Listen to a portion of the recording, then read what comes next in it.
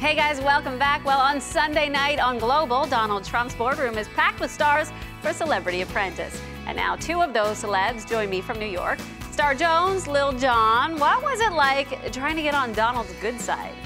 Well, Star's already on Trump's good side because she knows Trump well before we even did the doggone show. Lil Jon's right. I've known Mr. Trump for many, many years. But the fact that I switched from talking to him as a friend to talking to him as my potential boss, I actually made the switch really well. Why did you guys think that you definitely had what it took to win the show? I figured, let me try to bring this lawyer thing to bear. I'm the kind of person that if I'm concerned about something, I will say it to you. And you know what? You're absolutely right.